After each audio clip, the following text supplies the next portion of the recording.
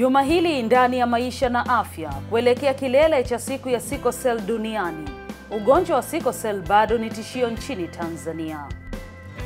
Tutaelekea nchini Nigeria kuona wataalamu wanasema nini kuhusu dawa za asili zinazotumiwa na baadhi ya watu dhidi ya COVID-19.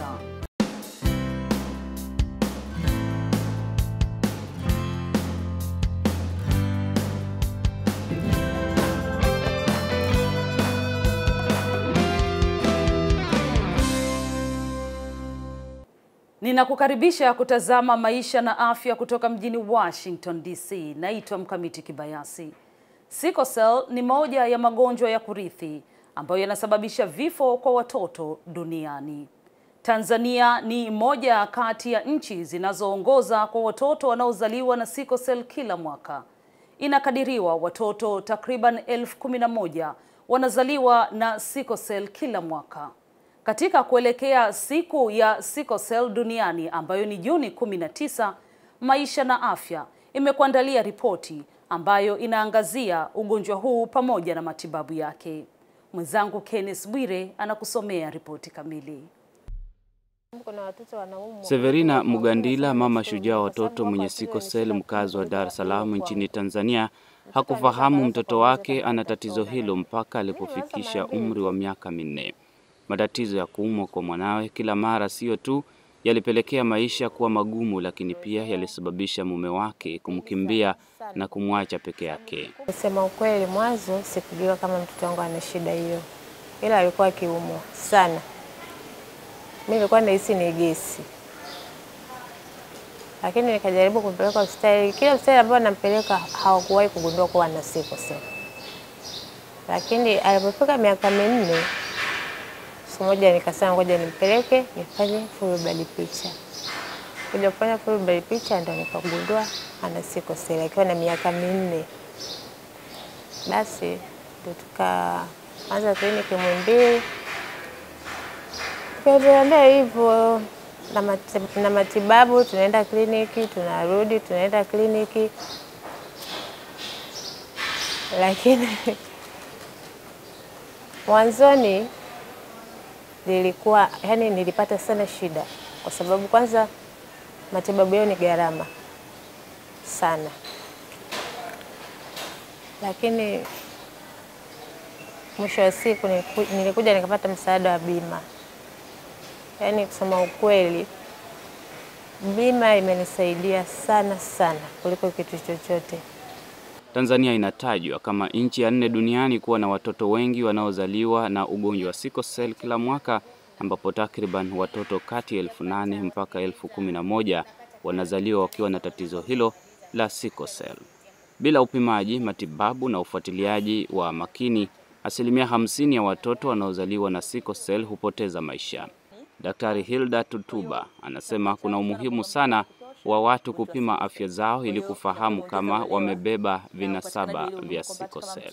Mtu yeyote katika familia anaweza aidha akawa ni mgonjwa, ili awe mgonjwa lazima amerithi kutoka kwa baba na kutoka kwa mama vinasaba vya Sickle Cell. Lakini kuna mtu ambaye anaweza akarithi kutoka upande mmoja. Yule ambaye amerithi kutoka upande mmoja maana yeye si mgonjwa, lakini atakuwa amebeba vinasaba ambao ndio tunasema kwamba kati ya Watanzania 15% mpaka 20% ya Watanzania wamebeba vinasaba. Maana yule mtu atakuwa hapati shida yoyote, atakuwa kawaida, hatakuwa na ugua. Kwa hiyo hata yeye mwenyewe kufahamu hawezi kufahamu. Lakini sasa huyu tatizo lake itakuja pale atakapooa au kuolewa na mtu ambaye na yeye amebeba vinasaba vya Sickle Cell au ambaye ni mgonjwa wa Sickle Cell, ndio anakuwa na chance kubwa kupata watoto ambao wana Sickle Cell. Kwa hiyo tuna watu wengi ambao hawafahamu na hawajapima, kwa hawafahamu afya zao za Sickle Cell. Kwa hiyo wanapoingia katika ndoa ndio wanakuja kupata watoto ambao wana Sickle Cell. Kwa hiyo tunawashauri watu kwamba ili mtu aweze kujua hali yake ya Sickle Cell, hata kama anajiona yuko mzima au hana shida yoyote, tunamshauri aweze kupima. Serikali ya Tanzania inafanya kazi ikishirikiana na taasisi mbalimbali nchini humo kupambana na ugonjwa huu. Arafa Saidi, mwathiriwa wa ugonjwa huu na mwanzilishi wa jumuiya ya watu wenye Sickle Cell nchini Tanzania. Arafa amekuwa akipigania wagonjwa wa Sickle Cell na kusaidia kutoa elimu juu ya ugonjwa huu. Kama jumuiya ya wagonjwa wanaoishi na Sickle Cell, sisi sio madaktari, lakini tunajitahidi kwa kidogo chetu kusambaza elimu kwa tunapoweza kufika. lakini pia tunajaribu wale tunaowafikia kuwasaidia kupata bima za afya ili wapate huduma za afya kirahisi. Kwa hiyo yani kubwa nahisi ni elimu. And ili mtu atambue ndo anaweza kuchukua hatua. Ugonjwa wa Sickle Cell SCD ni ugonjwa wa kuathiri unaosababishwa na mabadiliko ya vinasaba yanayoathiri hemoglobin HBB kwenye chromosome 11. Matokeo yake ni kuwa na seli nyekundu za damu RBC zisizofanana ambazo zinaathiri muundo na ufanyakazi wake. Na baada ya matokeo hayo kutokea huathiri takriban mifumo yote ya ogani katika mwili. Madhara ya Sickle Cell yanayotofautiana kutoka katika ukubwa wa ugonjwa na kifo na kupunguza kiwango cha maisha na kupelekea matatizo makubwa ya kiuchumi kwa watu, familia na mfumo wa afya. Kutokana na madhara hayo muhimu ya afya, jamii na kiuchumi, kikao cha Baraza Kuu la Umoja wa Mataifa kilitambuliwa mwaka 2019 kuwa SCD ni ugonjwa unaoleta wasiwasi kwenye afya ya umma. Unahitaji mafuta kiasi katika mlo wako uliokamilika, lakini ni muhimu sana kwa kuwa makini na kiasi hicho pamoja na aina ya mafuta unayokula. Kuna aina mbili kuu za mafuta. Mafuta yaliyojaa sana ambayo hayana uwezo wa kujiyeyusha mwilini, yani saturated, na yale ambayo yana uwezo wa kujiyeyusha haraka mwilini, yani unsaturated. Mafuta mengi mwilini yanaweza kuongeza kiasi cha cholesterol katika damu, ambapo inaongezea wewe huwe na hatari ya kupata ugonjwa wa moyo. Kwa wastani, wanaume wanatakiwa wasiwe na kiasi cha zaidi ya gramu 30 za mafuta kwa siku, na wastani kwa wanawake wanatakiwa wasiwe na kiasi cha zaidi ya gramu 20 za mafuta kwa siku. Mafuta yanapatikana katika vyakula vingi kama vile sehemu za nyama yenye mafuta, soseji, siagi, jibini, vyakula vilivyopikwa kwa mafuta mengi, keki, biskuti na mikate. Jaribu kupunguza kiwango chako cha mafuta unachokula kwa siku na badala yake chagua vyakula ambavyo vina mafuta kiasi kwa faida ya afya yako. Kwa mfano, tumia mafuta ya mboga, yani vegetable oil, mafuta ya samaki na parachichi. Kwa chaguo bora la afya yako, tumia kiasi kidogo cha mafuta ya mboga au mafuta ya zaituni au tumia sige. Wakati dunia ikitoka taratibu kwenye masharti makali dhidi ya COVID-19, ikiwemo watu kutozurula ovyo mitaani, lakini bado virusi vya COVID-19 havijapatiwa dawa mbadala. Wataalam pamoja na watu mbalimbali wanaendelea kutafuta tiba ambayo itaweza kutibu na kuwa suluhisho dhidi ya COVID-19. Shirika la Afya Duniani WHO linazidi kusisitiza kwamba dawa yoyote ya matumizi ya binadamu lazima kwanza ifanyiwe utafiti na kuthibitishwa inafaa na ni sahihi kwa matumizi ya binadamu. Huko barani Afrika, dawa za mitishamba zinaendelea kushamiri dhidi ya COVID-19. Wataalam kutoka Nigeria, wale wanaohusika na masuala ya mitishamba, wanaikosoa serikali ya nchi yao kuagiza dawa za asili kutoka Madagascar ili kutibu tiba ya COVID-19, wakiacha zile zilizopo ndani ya nchi yao. Sikiliza ripoti hii inayosomwa na Idi Ligongo. Huku kukiwa bado hakuna tiba dhidi ya COVID-19, masharti yaliyowekwa kujikinga na janga hilo yanapunguzwa taratibu, lakini wataalamu wa afya wanasema hatari ya kuongezeka maambukizo mapya ni kubwa. Lakini kwa baadhi ya mataifa ya Afrika wanatumaini moja la kutumia dawa za asili au mitishamba wanazozitengeneza wenyewe. Mataifa kadhaa kwenye bara hilo yamefikia hatua kubwa katika maendeleo ya uwezekano wa kupata dawa ya asili dhidi ya COVID-19, na watu wake wanatoa shukrani kwa serikali katika nchi zao. Lakini kwa wataalamu wengi wa tiba za mitishamba nchini Nigeria wanasema udhaifu wa serikali zao kutotambua mchango wa wataalamu hao kwa taifa, wanakosa hamasa ya kujivunia na dawa za asili za nchini mwao. Nigeria imebarikiwa kwa aina zote za mimea asili iliyoko huko Madagascar. Tuna maelfu ya mimea hiyo, na pia tuna taasisi ya utafiti ambayo inaweza kufanya kazi katika kupata maendeleo juu ya mimea hii. Tuna mmea unaotibu pumu au asma, pia tuna mmea aina ya Artemisia katika misitu yetu hapa nchini.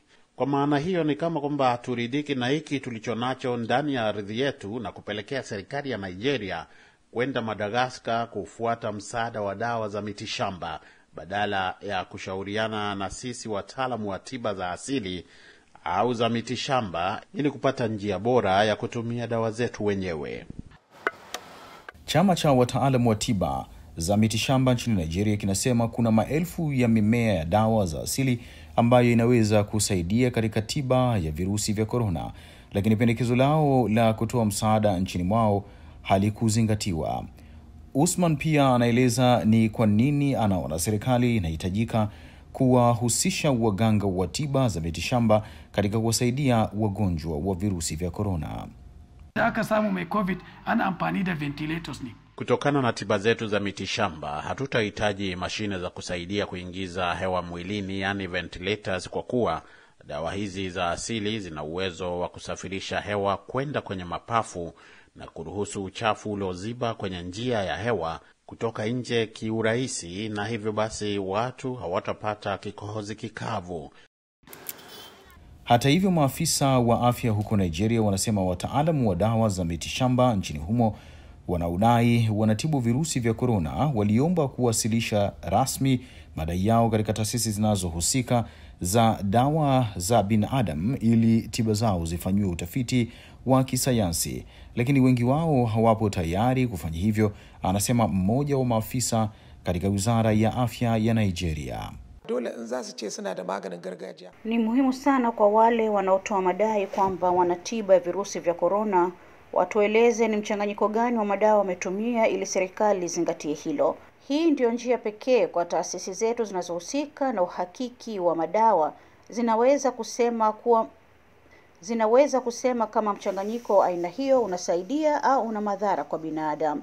Lakini wengi wao hawatuelezi jambo hili. Je, serikali itaruhusu vipi dawa za aina hii kutumika kwa binadamu? Kulingana na taarifa ya mkurugenzi wa Shirika la Afya Duniani kanda ya Afrika, Matshidiso Moeti, wiki iliyopita huko Geneva, janga la virusi vya korona linaongezeka barani Afrika. Rekodi rasmi zinaonyesha kwamba Nigeria ina zaidi ya kesi 14,500 za COVID-19. Unatazama Maisha na Afya kutoka mjini Washington DC, kipindi kinachokupa habari mbalimbali za afya duniani. Tunaelekea huko Afrika Mashariki katika mitaa ya Tanzania, ambapo Maisha na Afya imeuliza baadhi ya watu mbalimbali kuhusiana na matumizi ya dawa za asili pamoja na mitishamba. Na hivi ndivyo wanavyoeleza.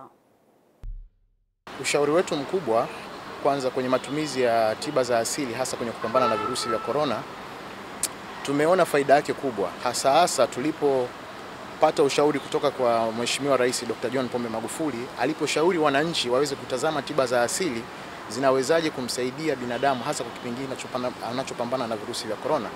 Kwa hiyo tunamshauri moja kwa moja mwananchi yoyote ambaye yupo Tanzania na hata sehemu zingine za Afrika waweze kuangalia tiba asili, kwa sababu tumeona ina changamoto ina faida kubwa kwenye kusaidia kupambana na zile dalili nyemelezi ambazo zimetusaidia sana, tena kwa kiasi kikubwa sana.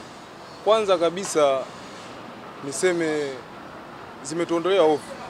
Wengi wetu tulikuwa tunafikiria madawa ya hospitalini au madawa ya kizungu ndio bora zaidi kuliko madawa ya kienyeji, lakini hapana. Leo hii tumefunguliwa sana ubongo wetu, maana tulikuwa tunafikiria vitu ambavyo tofauti kweli kweli. Inasaidia kwa namna moja ama nyingine, kwa sababu tunazitumia. Unapopata kikohozi unaweza kutumia asali, unaweza kutumia ndimu, unaweza kutumia tangawizi, vyote kwa pamoja na vikakusaidia.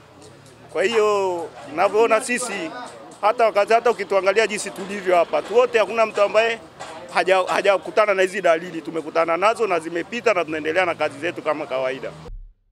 Na hapa ndio nakamilisha Maisha na Afya kwa leo. Naitwa Mkamiti Kibayasi kutoka mjini Washington DC. Kwa habari zaidi kuhusiana na afya, ingia kwenye mtandao wetu wa voaswahili.com. Ninakutakia afya njema na utulivu popote pale unaponiangalia wakati huu.